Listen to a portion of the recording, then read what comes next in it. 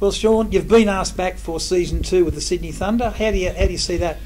Obviously, I'm pretty happy to be back at the Sydney Thunder. You know, nice and local to me out at Western Sydney. But you know, I'm pretty happy that you guys have shown the confidence in me to ask me back after my efforts from last year, and looking forward to getting stuck in this year.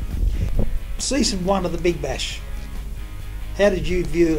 What's your report card like for yourself? How did you see your performance?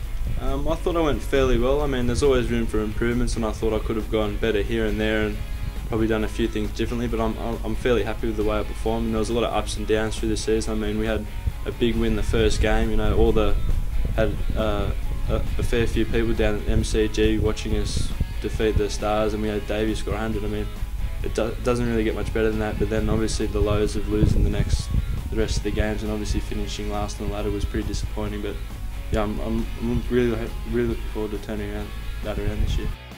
Sean, the Thunder had to rebuild their side from last year. Obviously, we had a really disappointing season, and it didn't work out the way we all wanted. But you've had a good look now at the Thunder squad that's playing in season 2. The guys you're going to be playing with. What are your thoughts? Do you think it looks stronger?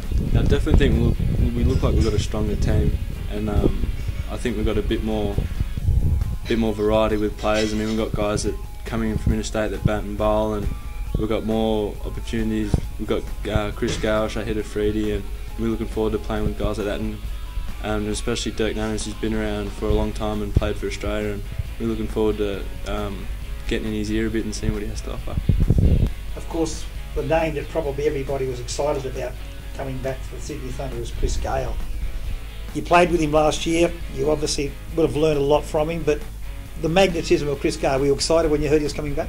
Yeah, definitely. I mean, last year I couldn't wait to meet the guy, and you know, I had the chance to bat with him last year, which was an amazing experience. And he's got so much to offer. He's either making you laugh or he's being real serious, and he's got really good cricket advice. So I can't wait to have him back.